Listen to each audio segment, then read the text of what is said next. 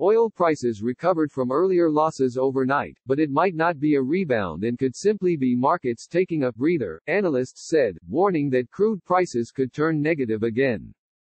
That's because the underlying issues with weak demand and storage running out have not been resolved, and will continue to put pressure on energy prices.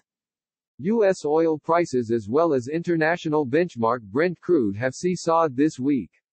The May contract for U.S. benchmark West Texas Intermediate dived deep into negative territory earlier this week, for the first time in its history, and traded at negative $37.63 per barrel.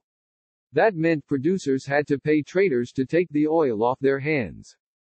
While the Brent tumbled overnight to its lowest since 1999, at $15.98, it did not enter into negative territory.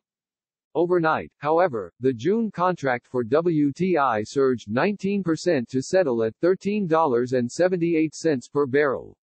Analysts attributed that to tensions in the Persian Gulf as U.S. President Donald Trump threatened to shoot down and destroy Iranian gunboats if they harass American ships.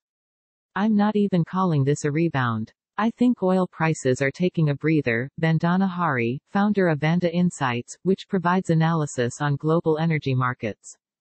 WTI last traded at $15.66 per barrel on Thursday afternoon, a far cry from levels around $60 at the beginning of this year. As it happened, it's not really managed to prop prices up too much, she told CNBC on Thursday, referring to the U.S.-Iran tensions. I think the geopolitical tensions element, at this point to the markets is extremely small.